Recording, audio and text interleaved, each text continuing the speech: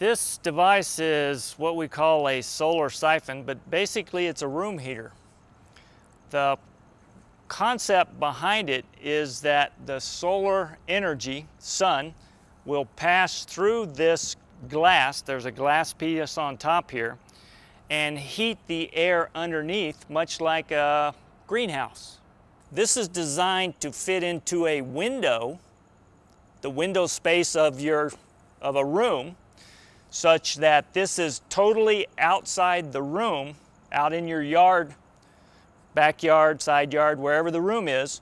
And this fits in the room, the window sash fits down over top of it, so that the room provides the cool air, comes in underneath our black metal strip here, which increases the solar absorption. The cool air falls to the bottom and is pulled up. As hot air rises, it'll rise, creating a circulation, pulling cool air from the room, bringing warm air into the room after it's been heated through the device. So it's designed specifically to be a window model where it fits in a window and the window sash closes on top of it. What we have here, just for instrumentation purposes, is we have a couple of meters which are set up as thermometers.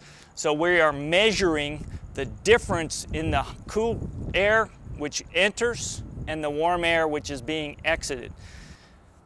On a day like today, late October, middle of the day, we can get as much as a 50–60 degree difference in temperature from the cool air, which is coming from your room, and the hot air, which is going back into the room. We can go from an intake temperature of about 68–70 degrees, and the temperature coming out that has been heated from the sun's energy can be as high as 120 degrees. This is very easy to construct. The materials can be found anywhere, in any part of the world. It's just plywood, sheet metal.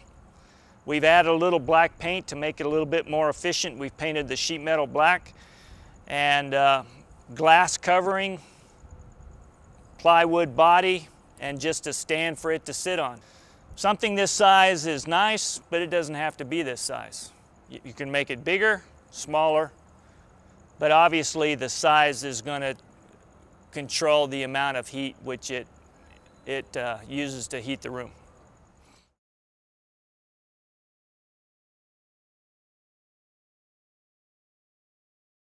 The preceding was a production of New Mexico State University. The views and opinions in this program are those of the author and do not necessarily represent the views and opinions of the NMSU Board of Regents.